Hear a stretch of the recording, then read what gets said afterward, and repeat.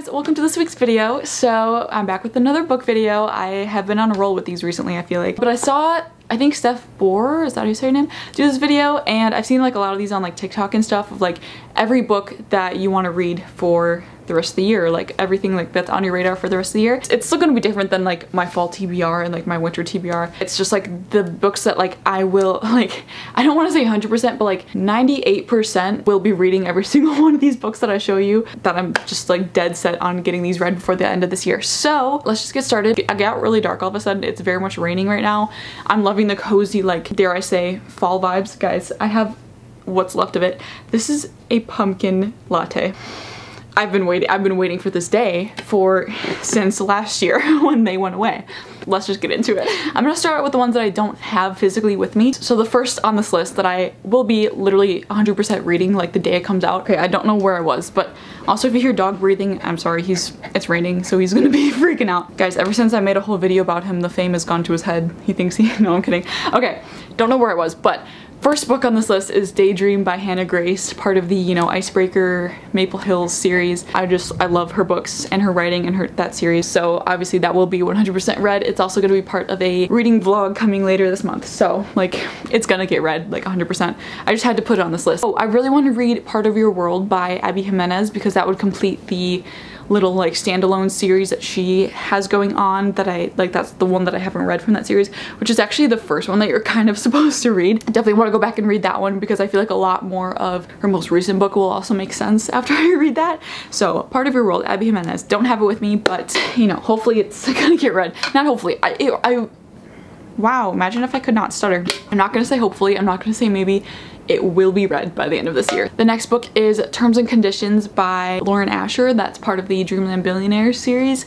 I've read the first book of that series and I just never continued it. It was like the first book that I finished this year, I believe. I just need to read the rest of this. Like there's only 2 other books. I just need to read it. So I want to at least get to that book in the series by the end of this year. Okay, so those are the ones that I don't have with me. We have this stack of books that I'm now gonna go through. So number 1 on my list that I will 100%, I feel like I'll read this in the fall time because it's just like, it's giving me fall vibes. It's called Reckless, as if you haven't seen this. Reckless by Elsie Silver, 4th book in the Chestnut Spring series.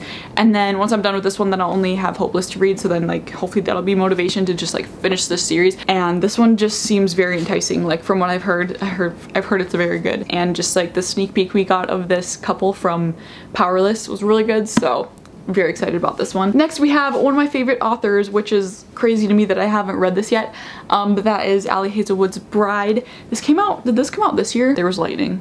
Did you guys see that lightning? Bride by Ali Hazelwood. This is her, what is it called? Paranormal romance. She does usually write paranormal romance. I've heard mixed reviews on this book, but I definitely want to give it a shot. But yeah, like I said, this is not her most recent release. I'm actually reading her most recent release right now, but I just like never like was too interested in this, but I was like, I've read all of her other books. I definitely want to read this one before her next release. So this will definitely be read this year, probably more closer to October because it's, you know, spooky vibes. And then we have You Again by Kate Goldbeck, which actually there's an Ali Hazelwood like review, whatever you want to call these, at the top. So I have to read it. Like I just have to.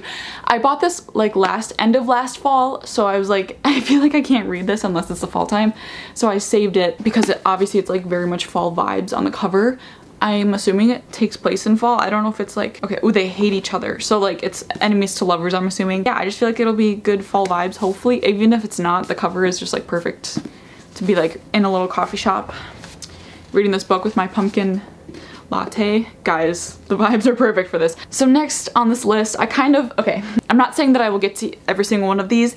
This is just I definitely want to start a new fantasy series by the end of this year. I just don't know exactly which one I'm going to, so I have multiple options. One of them I actually don't have with me, and that's called Defy the Night. I'll put it here. I don't remember who the author is. I saw that book like last year and like read the excerpt of it, and it sounds so good. Like it sounds like such a good, I believe it's a series.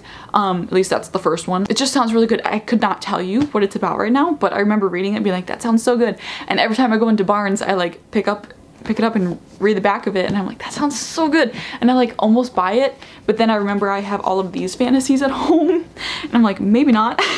But so that is one of my options. Otherwise, I would love to start The Serpent and the Wings of Night. Guys, this is the UK cover. I feel very special. I bought this in London because I've been wanting to read this again for like since last year pretty much, but I read ACOTAR this year, or like last year into this year, and that just took up like all of my fantasy like energy. But this one sounds good. This is about vampires as well. Or we have Once Upon a Broken Heart by Stephanie Garber. This is a trilogy. I know you're supposed to read this other trilogy, not supposed to, but like you could read this other trilogy before this to like set up for this, but you also don't have to. So I probably won't. This is a YA fantasy, so I feel like it would be easier to read. So I feel like this could be a good option, especially with school. Just like a lighter fantasy if I want. Or my other fantasy option, I have too many, is Divine Rivals, because I know the second one of this one came out this year as well. And I've heard great things about this one as well. Barely 350 pages. So I feel like this would be a good option as well. You know, it just depends on like what kind of fantasy I'm feeling like. And all of these are part of series, of course. Yeah, again, I just want to start a new fantasy series by the end of this year, which shouldn't be too hard. And then my last kind of category for this video is I want to read another hockey romance by the end of this year, because I love hockey romances. Those are my favorite sports romances. And I guess Daydream is kind of hockey because he's on the hockey team, obviously, but I just want to read another one. So one option I don't have, and that is The Fake Out by Stephanie Archer. I read the first one of that. I forget what that one's called, but it was really good. And I've heard that this one is even better, or at least just as good. I read that on Kindle Unlimited, so I was just gonna read the second one on Kindle Unlimited as well.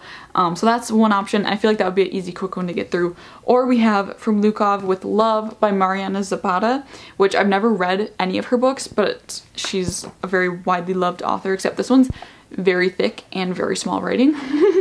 I'm like, the way that I judge books like that is so funny to me. It's also almost 500. Oh, it is 500 pages. 530. Okay, it's 530 pages. And apparently it's a very, very slow burn. So that could be interesting, or it could be annoying. Like it could go one of either ways. It could be like keep me guessing and like interested in the love story, or it could just like be super boring and long.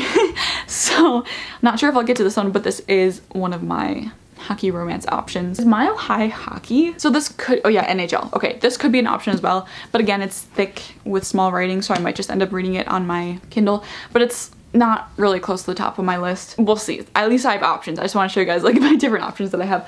And then I also still have all of, this is my physical TBR, but we're not even gonna pay attention to that. We're just gonna focus on these in front of me. Yeah, so those are all of the books that I will 100% be reading by the end of this year.